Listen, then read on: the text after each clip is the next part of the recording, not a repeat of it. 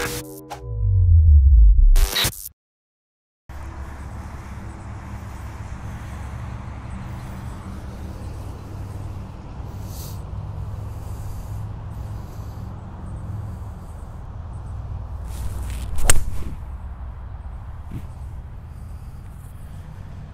that is just so frustrating.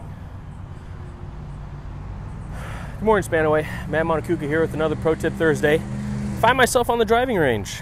So I was out practicing for a tournament that I recently had, and I just had this most irritating fade.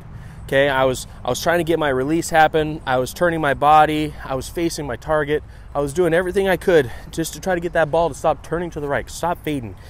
But the issue wasn't everything that I was doing. It was my hips. And it took until one of my clients came by and he said, "Do you know where your hips are pointed?" I said, "No." And he told me to check. So I got in here, right onto my address. Feet are pretty good, shoulders pretty square.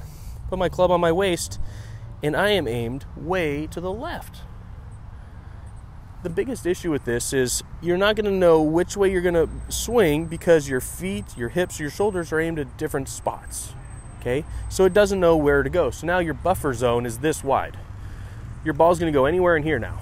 Instead of feet, hips, and shoulders all being square, and your miss is going to be square. Very small. Okay? So you grab an alignment stick.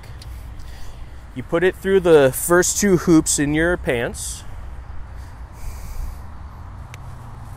And the reason for doing this is it then shows you where your pants and your hips are pointed.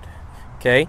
Now, when I now get readdressed, closing my eyes, just getting in here, look how open my hips are. Isn't that insane? And I don't feel that.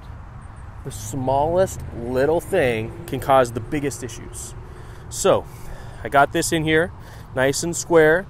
I'm going to dress my club, dress my feet, twist my hips just a little so I can get them square, and then swing. A little bit straighter. So, next time you're seeing an issue and you're trying to fix it, check your alignment. Feet, hips, and shoulders. Drop it straight down so that you know feet, hips, and shoulders are all square to the target. So if I'm hovering right over the top, this is where they should be. Okay? Then you're just going to swing, see those hips move, and you should do a little bit better on that contact. Matt Monacuca, Monty Instruction. We'll see you next time.